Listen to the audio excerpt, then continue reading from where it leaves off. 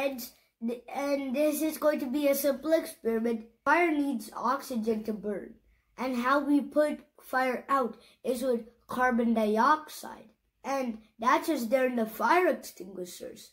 So let's learn just how to make carbon dioxide. This experiment, you'll need a candle with fire lit on it, vinegar, baking soda, and that's what you need. So I've already poured some baking soda in this cup, and I've poured some vinegar in this cup.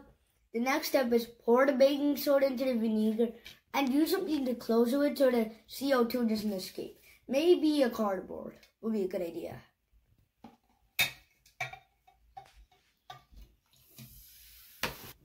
And now tilt it carefully.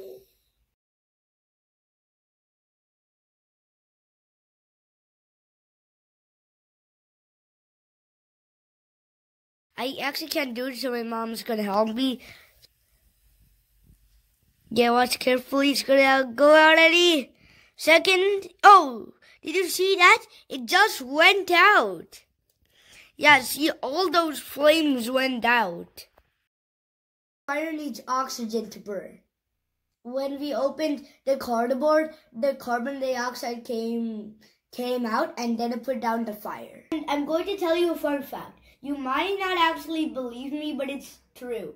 Something is always pushing us around, but we're so used to it, we don't even feel it. And you might think I'm just kidding, but I'm actually not. And if you can't guess what that is, and you can find it out by the end of this experiment. All I need for this experiment is an empty carton of juice or milk.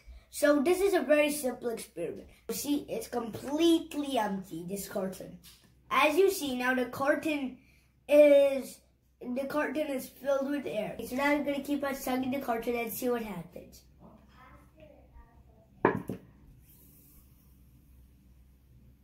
Oh, did you see that? Now the carton has completely collapsed. And I need to show you something else. Now let's blow into the carton.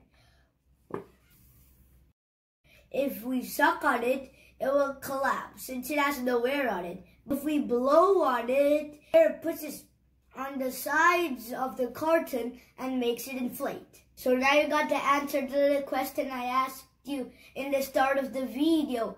Air pushes us all the time.